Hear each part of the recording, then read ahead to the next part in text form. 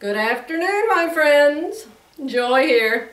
It is Wednesday, February 3, 2021. And we're just going to do today's devotional. Hopefully it won't set me off going on a wild goose chase in my memory somewhere. Let's just try to do the devotional today, okay? Save you all some time. Today is called Let Your Light Shine. The scripture is Matthew 5:16. Let your light shine before others, that they may see your good deeds and glorify your Father in heaven. And again, we have a father, not a mother. Somebody said, oh, that didn't happen. You've been watching too many conspiracy theories. Wrong. It really did happen. And yes, I know amen has nothing to do with men. I'm just telling you what this goofy preacher said, okay? They are really mixed up. All right, let's see what they have to say about Let Your Light Shine today.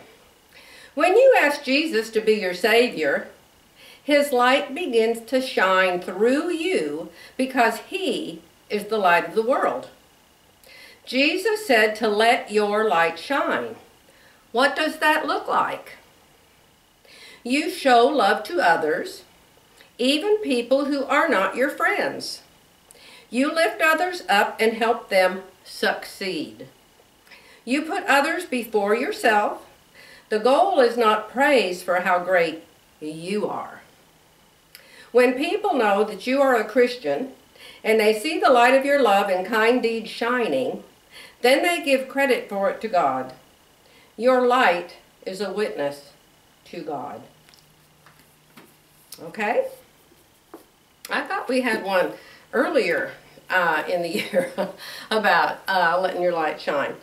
This is the Illustrated Words of Jesus for Women, a daily devotional. There are 366 daily devotionals in here, my friends. Somebody said, why don't you quit doing that and get back to sewing? Because there's one every single day. And a lot of you precious people like them, and you've asked me to keep doing it. So, for you, I will. And for those of you who don't like it, please, just don't come to my channel. Okay? If you want to see sewing, there are so many awesome sewing people out there. There's a really good one called Anita by Design. There's another one called Sew to Fit. You already know about Karina at Lifting Pins and Needles. You know about Whitney at Tomkat Stitchery. I can't think of any others at the moment. Oh, there's Brittany J Jones.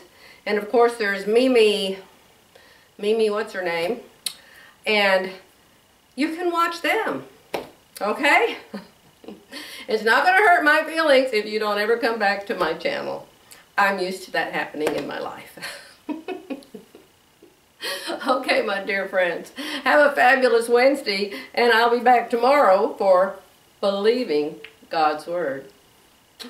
Bye for now.